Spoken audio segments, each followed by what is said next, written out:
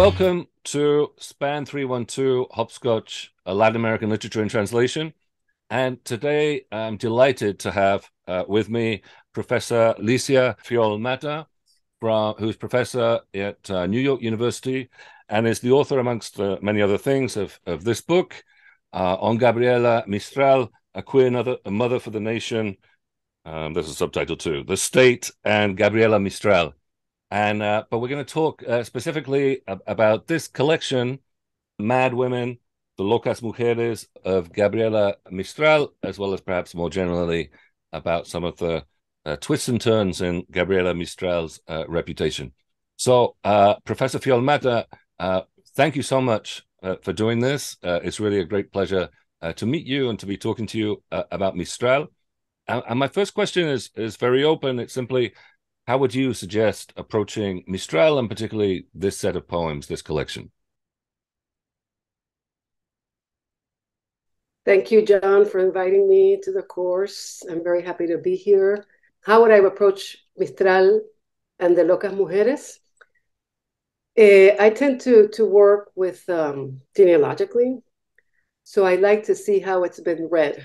And I'm not claiming to have done an exhaustive, because the Mistral bibliography is enormous.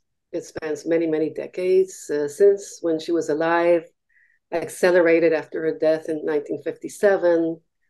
You can imagine, and scattered in books. I have run into special issues in different parts of the world, not to mention her voluminous set of manuscripts, etc. So I'm not exactly prepared to go through all of it, and it would take a long time. But certainly, just to point out where we're coming from with these poems, as many critics have said, Mistral's son, Jinjin, died in 1943, and because these poems were published much later, people thought that the madness they allude to was due to the death of the son. And that influenced the readings of the poems for decades. Recently, some scholars have debunked this narrative, and I've run into some very interesting articles, even genetic criticism articles that obviously show that many of the poems were written before Juan Miguel Godoy committed suicide, and therefore had nothing to do with that event, couldn't have.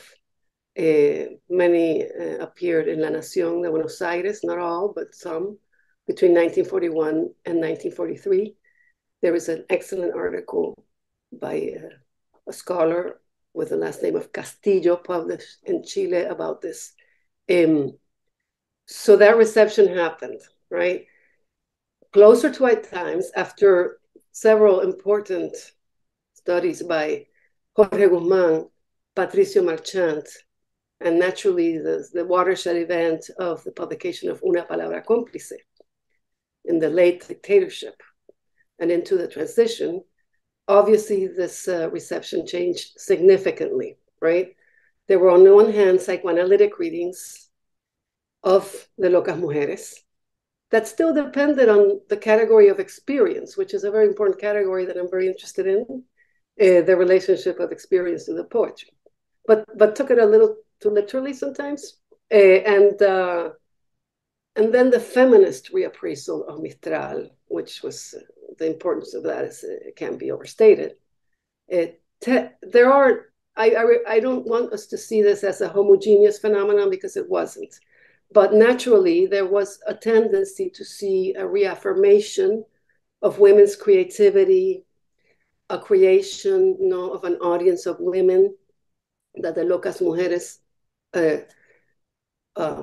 addresses itself to, right? Obviously, the refusal of patriarchy, all things that are naturally part, of the Locas Mujeres readings, and we don't need to reject them wholesale. But for me, then, as I mentioned to you before, the cycle, it just refuses, all those interpretations in significant ways. You mentioned it in your lecture. It's a highly unsettling cycle. and following some more recent gender and queer studies criticism, because I think that the most important message I want to give out to the students and anybody watching this is that we have to respond to the critical time. So even queer studies or feminist studies or dissident feminist studies, all of which I personally am aligned with, have to respond to more recent interventions into questions of binarism, the gender binary, so-called fluidity, a word I don't use much, but I respect, the troubling of gender, not just the gender trouble that Judith Butler spoke about a while ago, but accepting that these categories and even our more progressive understandings of them must change with the times. So that's how I'm approaching the Locas Mujeres now, right? It's a fascinating collection. In itself, it's gone through several versions, as I think you alluded to, right? The first poem is very, very famous, La Otra. In my own, I'm trying to study this cycle now, but I'm just beginning.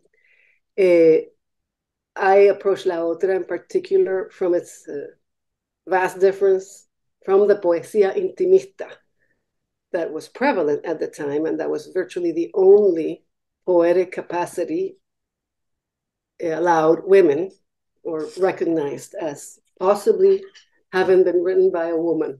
And there are certain examples that are very good poems. I'm not trying to at all reject La Poesía Intimista, obviously not. But in Mistral, it just doesn't work. She's at best a dissident of this poetry. I think you mentioned the word dissident in your lecture as well. But certainly La Otra lends itself to that. Una en mi maté, yo no la amaba. Alludes to a split self, as you discussed, and then opens up to what could be considered multiple selves. And you also mentioned that when she says that the sisters ask her what happened to the one who was murdered.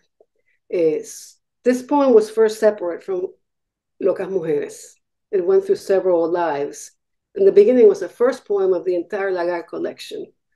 And then it was moved to be the portal of Locas Mujeres in a separate section that was not at the beginning of the entire volume. Reputedly, Lagar was too long, and they asked her to split it up. Several scholars discuss this. And thus, Lagar 2 existed in draft form, if you want to call it that. And when Mistral died, it hadn't been finished. And Doris Dana, who knew better than anybody else what Mistral's intentions were, continued working with it in consultation with experts, and it was eventually published in Lagar 2, which included the other cycle of the Locas Mujeres, which I'm never sure if, for me, the Locas Mujeres is the original cycle. I guess I'm a little very much into the published poetry as we know that the author saw it. But that's not necessarily, that's just an impression at this point. Obviously, it does work in terms of the general cycle. And then when the Legado, as it's called now, emerged in 2007, which I prefer to call the Doris Dana art card, but it's not called that, it's called El Legado. A number of poems appeared, many, many, many poems that had never been written or published anywhere. And most of them were published in El Másigo, a collection edited by the great Mistralian specialist Luis Vargas Saavedra. Then the latter part of the poems that we see in this collection that you mentioned appeared. And in the original El Másigo, which has gone through a couple of editions, Vargas Saavedra also thought that he found some poems that he called Locos Hombres. And many, many scholars have refuted this. And I also agree that that doesn't make any sense to consider a parallel cycle of Locos Hombres in Mistral. I don't think so. But anyway, that's a separate thing that we don't have to. So how do I approach with these poems? I don't know if you want me to keep on talking. I just started talking. This is great in some ways. No, I don't want to interrupt. This is, this sort of panorama of the ways in which Mistral and her poetry have been interpreted and appropriated. I think it's fascinating you saying that originally it's like look for the man, the lost son, and so on. That somehow explains things. That's kind of crazy, but indicative, right? That might have been the initial interpretation or reception, and then the ways in which subsequent developments and archival developments and so on have constructed other Mistrals.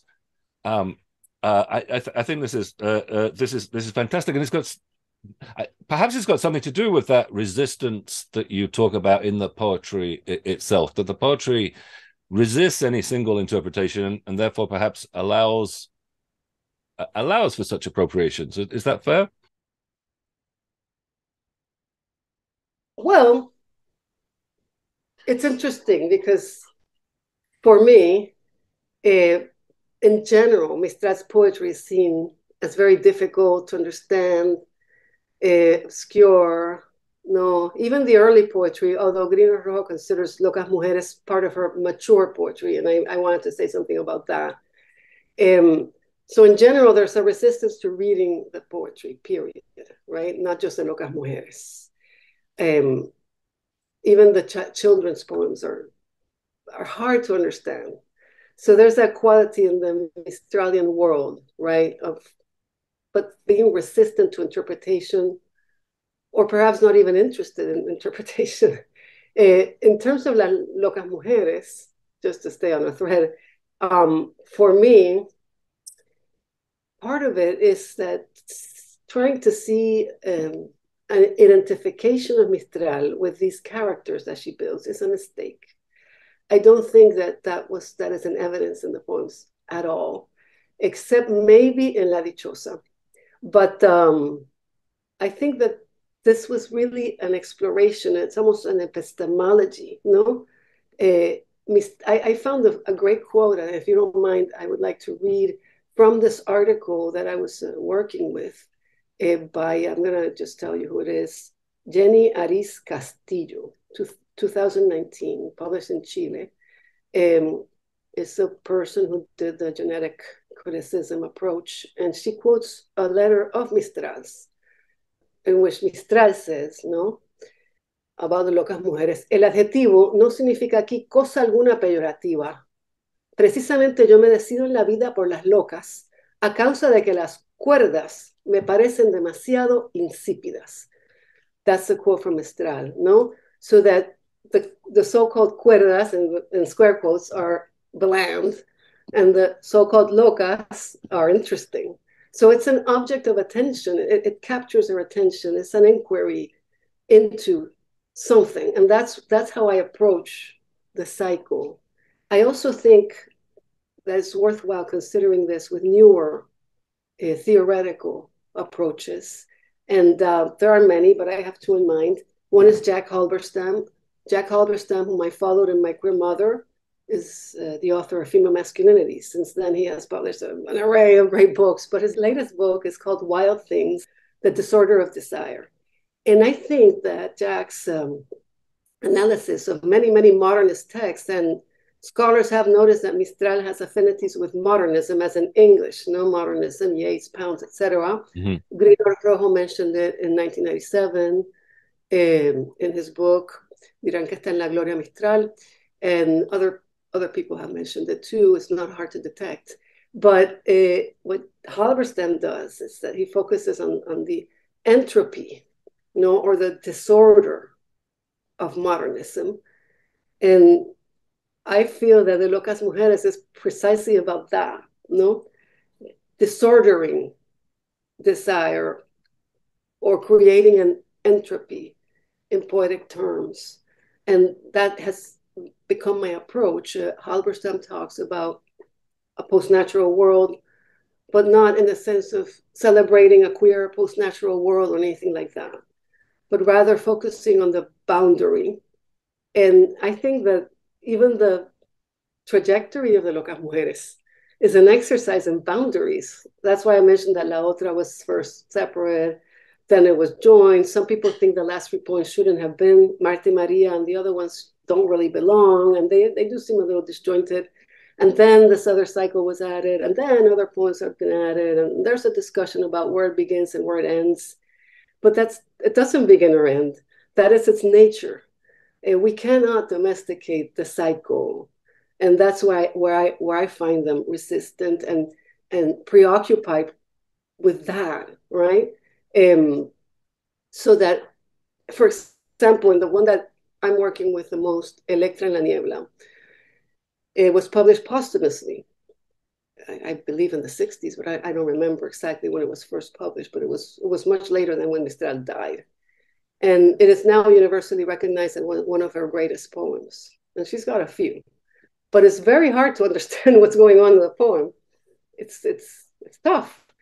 Silvia Molloy in 1991 spoke about Electra en la Niebla as a reversal or an inversion of the myth, the Greek myth. And that there's something of that. And she stated back then that the poem posited, and please correct me if I'm wrong, because I get all the characters mixed up, posited Electra as the author of the murder of the mother, right?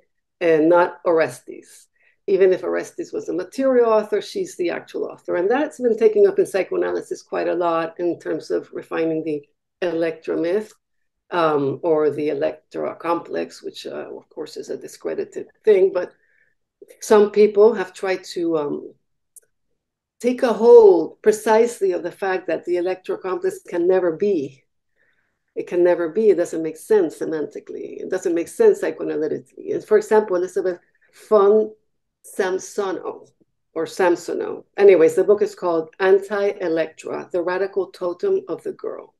And that's an example of something that can be useful in approaching Mistral. And she also talks, like Halberstam, about those boundaries separating the human and the non-human, which, as we know, is a major preoccupation of today, right? That we cannot ignore, we can't accept, you know. So, and she also talks, instead of motherhood, she talks about motherness, no? And then quoting, the symbolic order of motherness cultivates openness to the transhuman and integrates the animal partner, which I find fascinating because we know that in Mistral poems in general, in her oeuvre, there are many animals that appear, right? One of the most famous is El Huemul, which was taken up as a very beautiful slogan in the Estallido Social, as a pacifist slogan, no?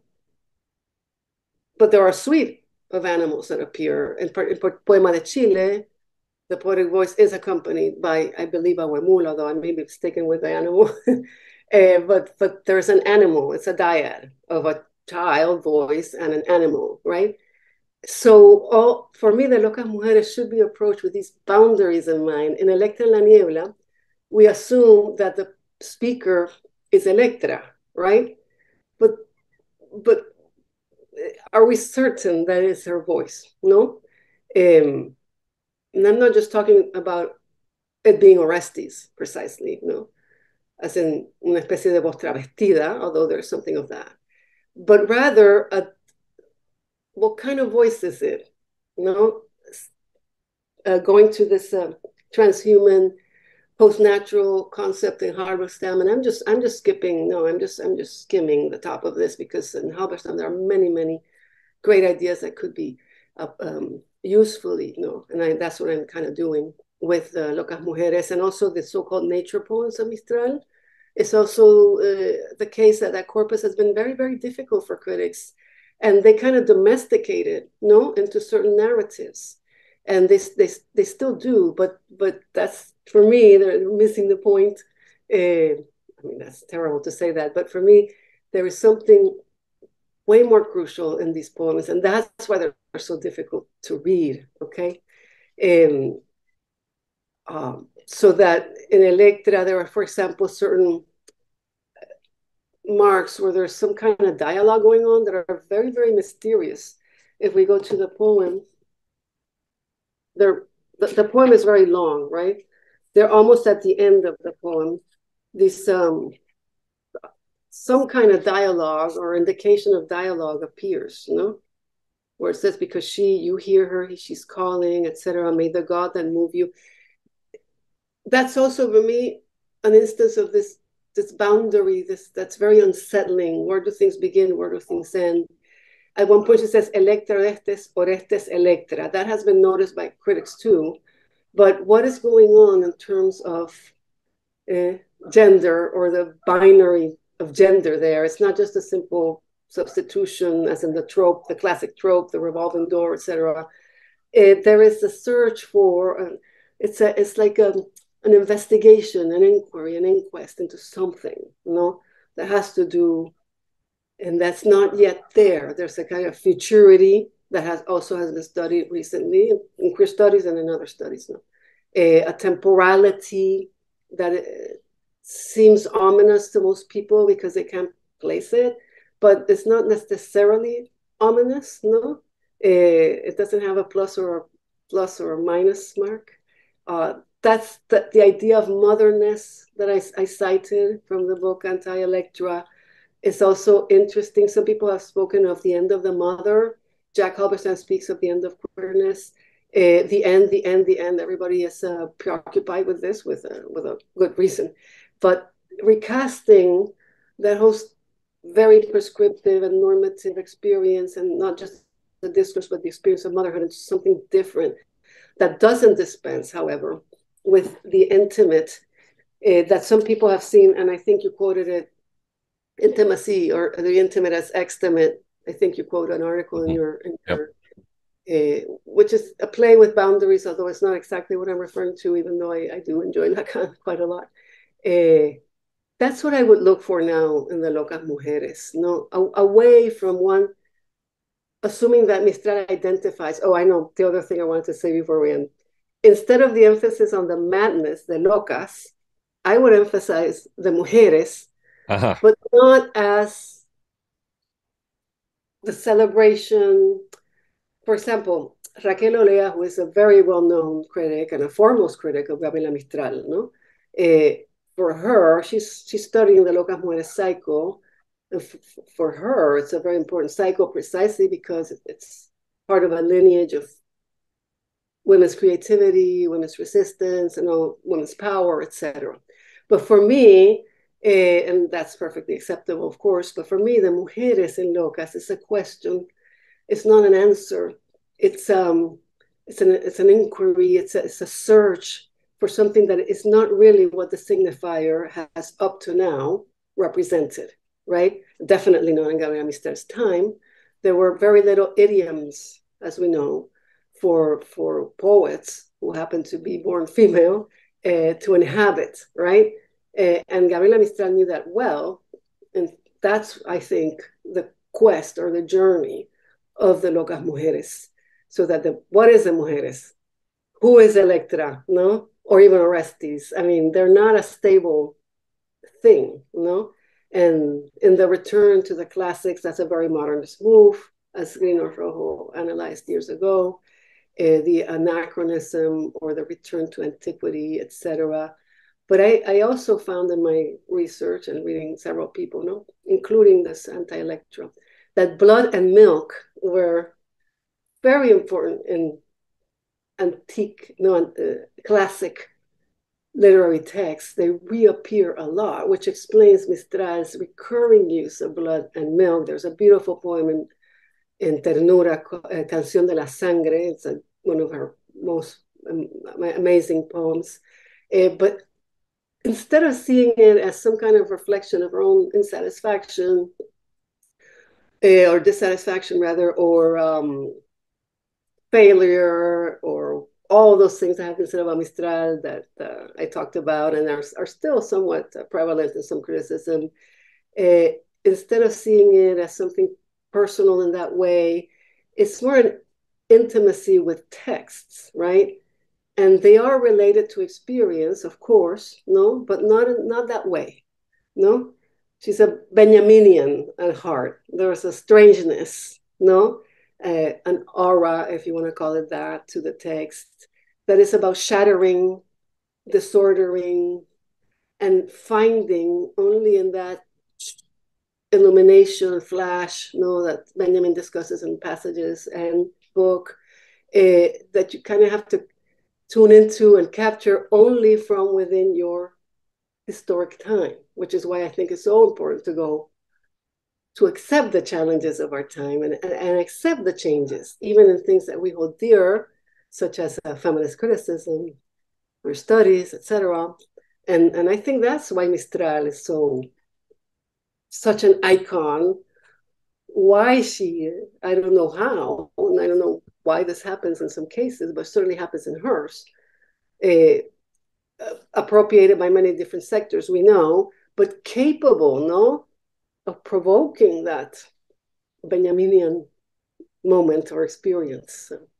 So for me, Locas Mujeres is definitely super important. I'm so happy that you're teaching it, but I would urge people to question those narratives of the mujeres, and of course, madness is an important trope naturally. But as you pointed out in your lecture, sometimes you wonder why they're called locas mujeres, right? Why are they mad, or why are they categorized as mad?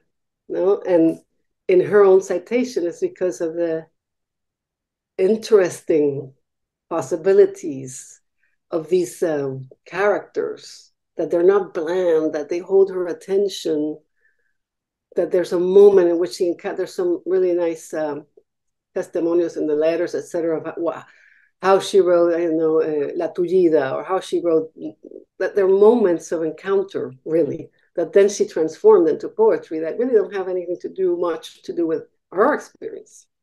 Anyway, another thing that I want to say before we go is that we can't forget that Gabriela Mistral herself, no? And this happened when the Legado came out. I discuss this in my new prologue to my queer mother, translated into Spanish, signed some of her intimate letters as Gabriel, Gabriel, no? And this wasn't Gabriele D'Annunzio. This was her referring to herself in masculine gender, Gabriel, no, Gabriel. I don't think we can forget that when we go to Locas Mujeres, no? I think I also cannot forget that some of its filial language was very common in lesbian subcultures, right? Referring to people as madres and hermanas and other familial metaphors. There's a degree of parity too in the Locas Mujeres. They're not as solemn as some people think they are. Not even Electra en la Niebla, which of course is about a matricide, but there's a level of play and mischief that I think would go a long way, recognizing that, so that people can really approach the poems without, this prejudice that we've all been taught, not just with Mistral, but with women poets in general. Anyways, I've spoken too much. I hope I didn't bore you. Not at all. This has been extraordinarily rich and survey, right, of many different ways in which to think about these poems, and provoking us to think about them differently, to really think seriously about them. We're really out of time, but I do want to ask one very quick question, because we talked about it briefly before we started recording, and I think it connects to what you were saying about the challenge of our time. You were talking about, I suppose, the challenge of normalization. And perhaps especially as there seems to be a renaissance, again, another renaissance in interest in Mistral, and your translation, the translation of your book will no doubt foment that further too. And I wonder if you could say a little bit about that danger or worry about normalization and its relationship to Mistral. Yeah, thanks for that question. In my new prologue, I'm talking especially about when the archive emerged, the Mistral, more recent 2007, super important archive that, by the way, you can consult through the Biblioteca Nacional Digital de Chile. They've done an amazing job. It's unbelievable, everything that they've actually been able to digitize.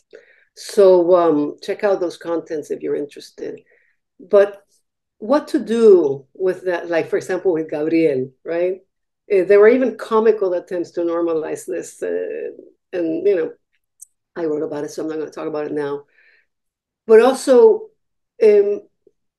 what does the queer identity now accept it? Some people don't want to accept it, but it's inevitable. You have to do it. When does it become something titillating, or to sell, or to celebrate by eliding the fissures, right? what are we doing when we signify this icon on the surface, accepting her queerness, right? That's my question. So, for example, I love the mural by Fab Siraolo. I think it's terrific. It's gorgeous. That was commissioned by the GAM, which is a spectacular center in Santiago that is named after Gabriela Mistral, the Gabriela Mistral Center, the GAM, as they call it, Centro Cultural Gabriela Mistral. But then there are other approaches. There's a theater piece where she's being queried by the new generation because she wasn't feminist enough. Those kinds of things, I think we need to discuss them. No, what do we expect the icon to do, the work to do today? What kind of queerness are we accepting? Is it the queerness that reinforces the state vision of the family? Is it like the so-called, how should I put it, plain version of homosexuality and lesbianism? People who have children, people who raise their children a certain way, people who uphold the morals, etc. What I referred to 20 years ago, citing Lisa Dugan, the great critic, theorist, historian, as homonormativity. But what she meant was not that all forms of homosexuality were susceptible, but rather certain strata of folks who wanted membership and wanted inclusion, say, in circles that really were not to the benefit of most queer people or even women, right? And we see that now also in feminism, the so-called feminismo de derechas, which I still don't understand all that well, but I know exists, or certain forms of separatist feminism now that are very conservative, not like the separatist feminism of the 60s or 70s. They work to different ends. So that's more or less what I was talking about in terms of normalizing. In terms of the Mistral archive, there was a real danger that some of the contents could be altered, right? We know that there's a long history of privatization of Mistral sources, particularly her letters. Camille Yarsou in the 90s spoke of a Mistral police. That's her word, that's her phrase. And who hoarded, letters and collected them, but didn't make them available to researchers, and periodically would release these in books that had funny signatures because sometimes they were signed by the collector and not by Mistral, which is odd because they were Mistral letters.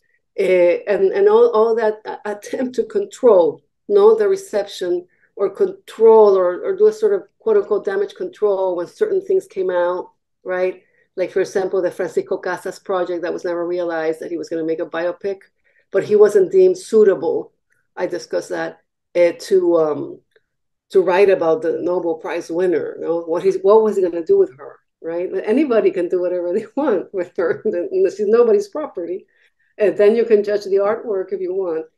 I also wanted to remind your students that there's a movie called Locas, Mujeres, since we were talking about that cycle, by Maria Elena Wood. It's actually a very good film, but it's also odd in terms of normalizing. There are certain odd moments in the film because somehow the madness narrative reappears in a movie that can't be more than 10 years old at best, or maybe not. I think it's about 10 years old, where the Jinjin narrative resurfaces, right?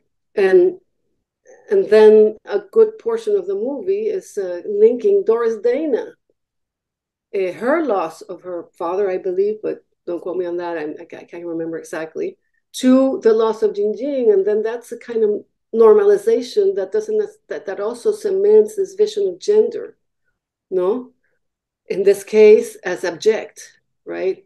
And perpetually immature, which is also an interesting thing of Locas Mujeres and Electra, because the Electra and the Electra complex and all that was discussed eons ago, had to do with Electra's supposed immaturity, and she's an adolescent and is kind of stuck in that mode.